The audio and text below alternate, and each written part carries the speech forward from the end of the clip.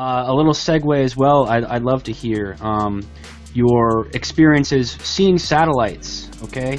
And this is something you can see for yourself as well. I think satellites is one of those things that's pretty irrefutable. Global positioning system, triangulation, all this. It's not possible without satellites, and you can see them yourself, if I'm not mistaken, correct?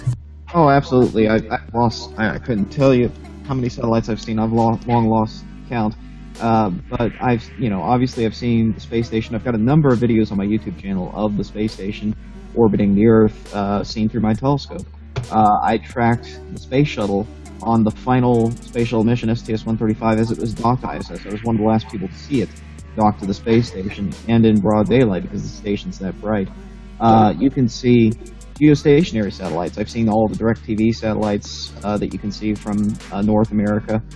You can see them sitting there stationary. I can literally switch the power off on the telescope and they will remain perfectly stationary with no tracking because they're at a geostationary orbit. They're orbiting the Earth far enough that their orbital period is exactly equal to Earth's rotation. Right. They can remain stationary because orbital velocity is with respect to the center of the Earth as if it weren't moving.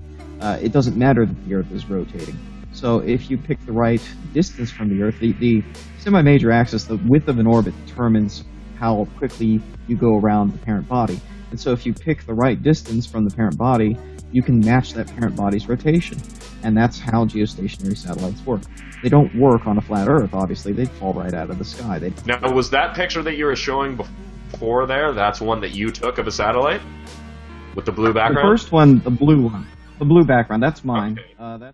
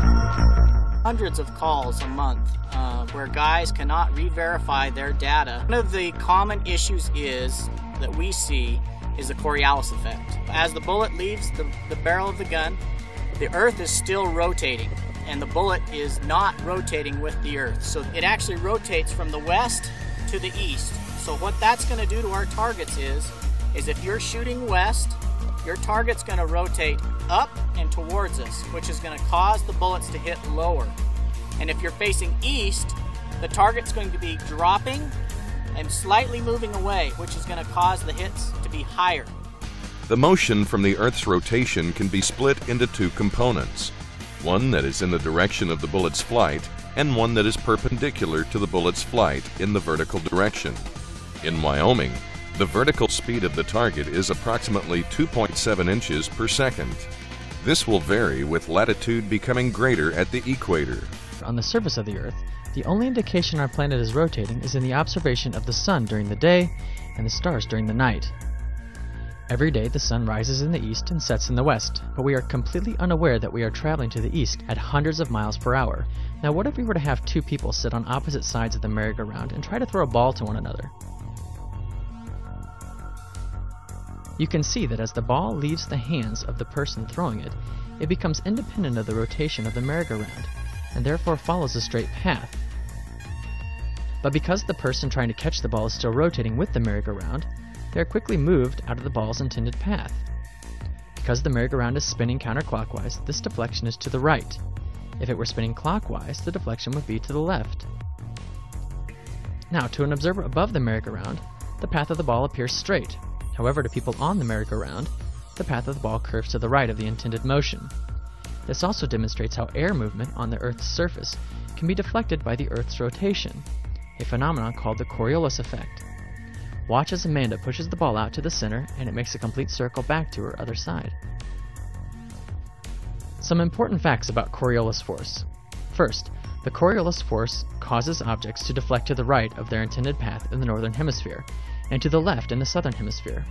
This is why low-pressure systems like hurricanes and extratropical cyclones circulate counterclockwise in the northern hemisphere. Third, the strength of the deflection is proportionate to the speed. For example, the faster an airplane flies, the more the pilot must adjust the flight track to account for the Coriolis force.